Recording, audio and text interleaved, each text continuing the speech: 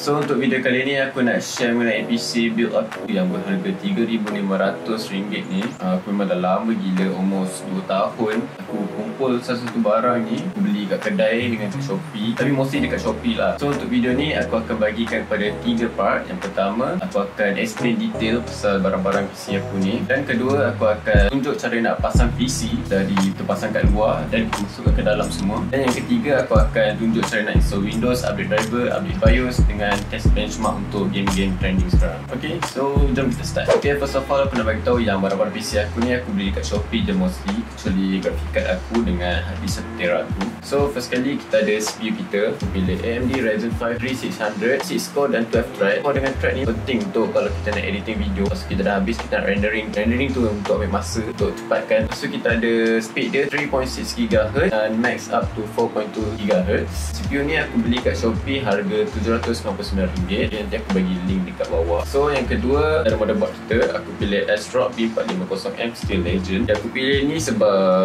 dia ada RGB.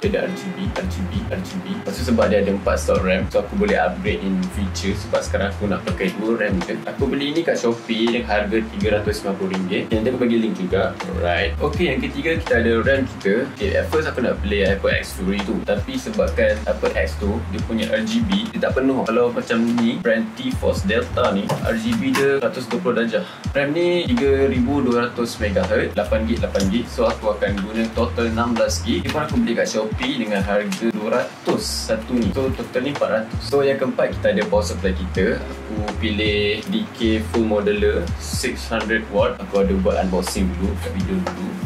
Okay, ni aku beli kat Shopee juga, harga 190 kan tu. Alright, yang kelima kita ada case. Case ni aku beli kat Shopee juga, harga RM110 sekali dengan 3 stop fans. And then kita ada SSD kita. SSD ni M.2 NVMe dari brand HP EX900. Aku pilih 250GB sebab sebelum ni aku pakai 120GB. Memang cukup untuk aku install software-software like Adobe, Microsoft semua. So aku nak install game aku yang untuk run smooth memang tak lepas. So aku kali ni aku upgrade 250GB. Yang ni aku beli kat Shopee Sawada RM200 saja. Okey, kemudian kita ada storage kita daripada SEAGATE BARRACUDE. Aku pilih 1TB, memang cukup untuk aku simpan file aku semua dan game-game yang lebih besar. Dan yang ni aku dulu beli dekat kedai harga 150 macam tu.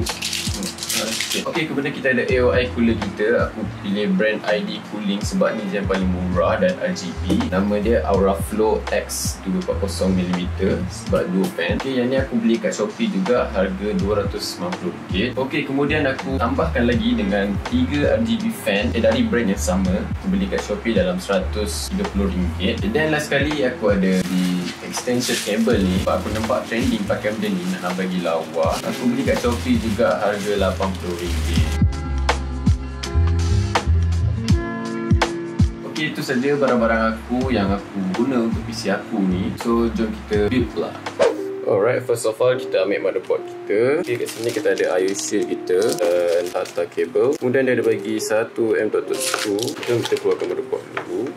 Sangat cantik ya. Okay, so bila dah keluarkan motherboard, kita just letak dia atas kotak motherboard kita. Okay, firstly kita akan ambil CPU kita. Alright, so ni kita punya CPU. Alright, ni kita punya CPU. Okay, cara nak pasang dia, kita buka dulu ni dan kita tutup balik lock dia. Alright, simple saja, kita dah pasang. Kemudian kita ambil RAM kita, 2 batang ni, buka dulu. Okay, ni kita ada RAM kita. Kita akan gunakan slot kedua dengan 4 untuk dapatkan dual channel dia. So untuk pasang RAM ni, kita selarikan dia punya RAM ni dengan connector dia. So just kita masukkan je. Alright, kita dah pasang RAM kita. Next, kita pasang kita punya SSD. Okay, jom kita buka dulu. Okay, inilah SSD kita. Oh, bagus ya. Dia ada bagi sekali skru. Okay, so untuk SSD ni, kita pasangkan dekat sini. Kita dah pasangkan dia, lepas tu kita skrukan dia. Okay, kita skrukan dia. Alright, so kita dah pasang SSD. Kita boleh masukkan motherboard ni dalam casing ya. Alright. Okay, untuk masukkan motherboard kita, kita akan keluarkan dulu barang-barang dari PC lama aku ni. Okay, actually aku nak keluarkan motherboard dia sebab graphic card dengan power supply aku sudah gunakan. Okay, jom kita keluarkan dulu.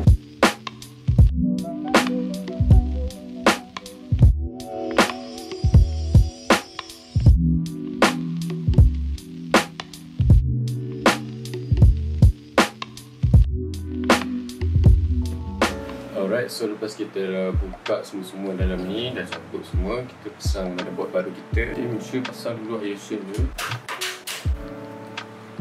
Okay, kita dah pasang motherboard. Next kita nak pasang 3 kipas RGB kita atas ni. So kita pasang radiator, dan kita pasang power supply, dan connectkan kita punya wire-wire. Alright.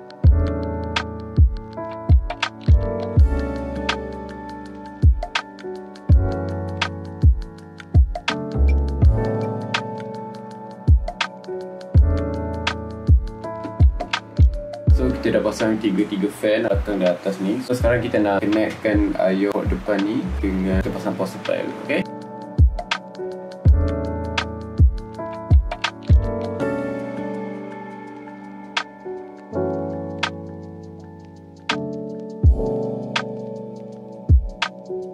So nak connectkan power CPU dengan power motherboard ni, kita beli sleeve cable tadi tu. Kena pasang dulu lah sleeve cable.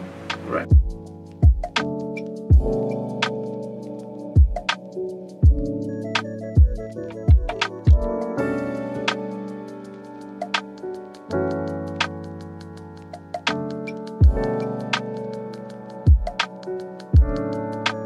So kita pun dah habis pasang semua. So kita try dulu. Bismillahirrahmanirrahim. Okay, tak tahu kenapa lampu lesen disco sikit. Okay, RAM pun nyala. Lepas pun dah pusing. Alhamdulillah dah boleh on. So lepas ni kita akan install Windows. Aku akan connect monitor semua. First sekali kita kena ada Windows 10 USB boot dia. Kita cocokkan dulu kat kita. So baru kita on. Masa on ni, kita F2 button kita untuk boot up BIOS. Okay, so kita boleh nampak kat sini dia detect motherboard semua. So kita nak boot kita punya Windows, kita boot je, save and exit. So nanti dia akan keluar Windows 10 installation. Okay, so ni Windows boot kita. Okay, first kali kita tukar time and currency format ni ke United States. So keyboard input pun jadi United States, language ni biar je internet. Dan kita tekan install now. So dia akan keluar active Windows ni, tekan je I don't have a product key. Dan kita pilih Windows 10 Pro. So kita tekan accept. So kita tekan custom. Okay, kat sini baru kita pilih kita punya SSD.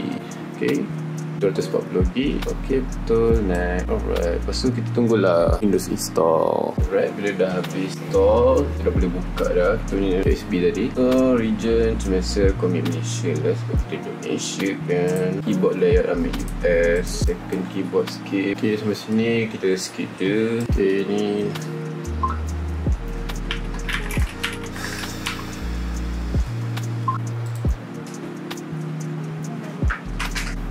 okay, so kita dah ada internet kita.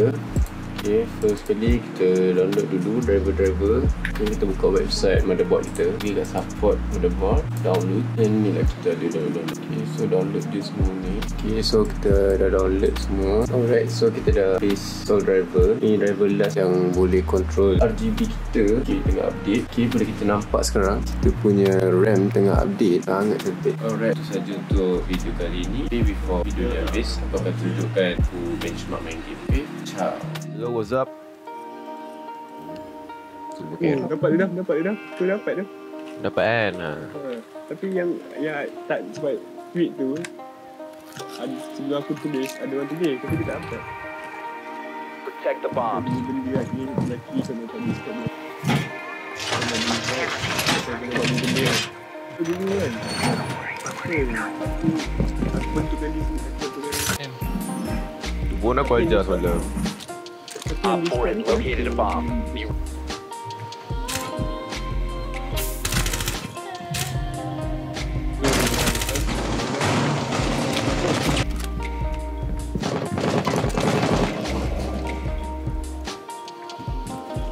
Op 4 has located a bomb.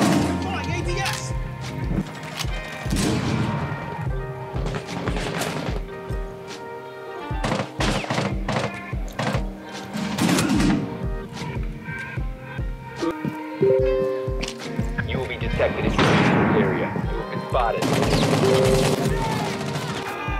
Oi, teammate tembak aku. Babi betul. Cover the diffuser.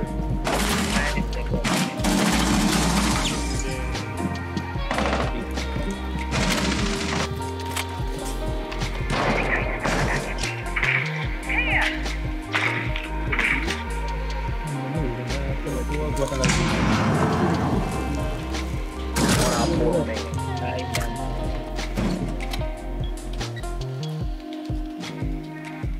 Bomb defused.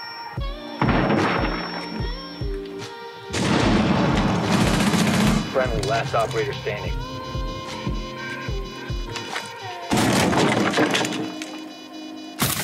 Geralu.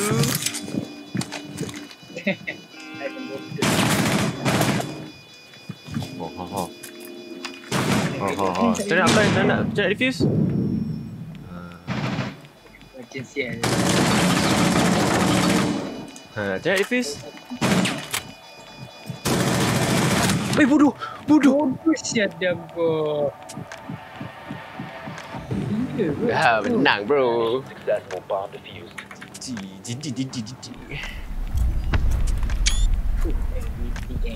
Alright.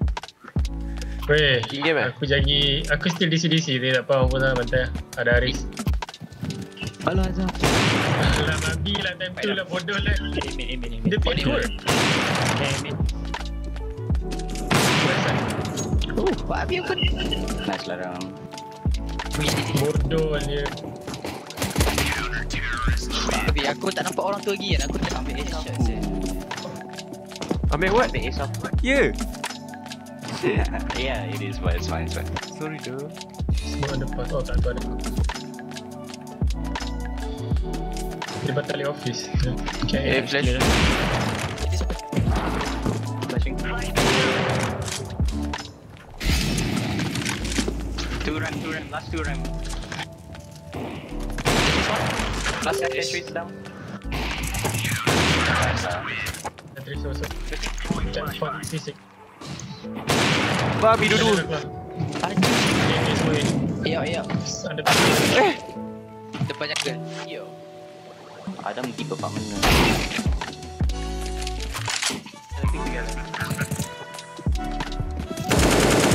Defrost. Nice lah guys. Camne, good shit man. Thank you. Oh, Molly tu patah balik. Come back boys. Yo, aku rasa they run quite high. Aku rasa. Ya. Kau punya skill dia nice lah.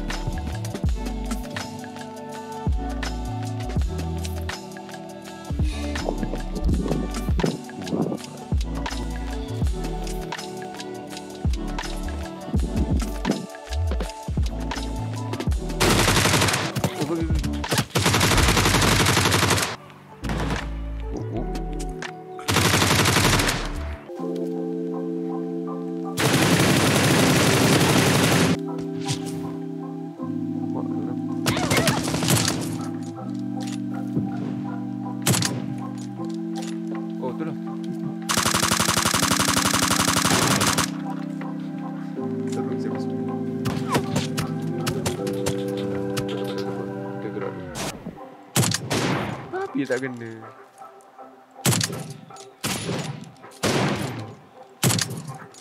Terus tu bukit tu. Tak kena tu. Oh. Seorang belakang. The fuck, aku scope tu hilang. Okay. Oh tu.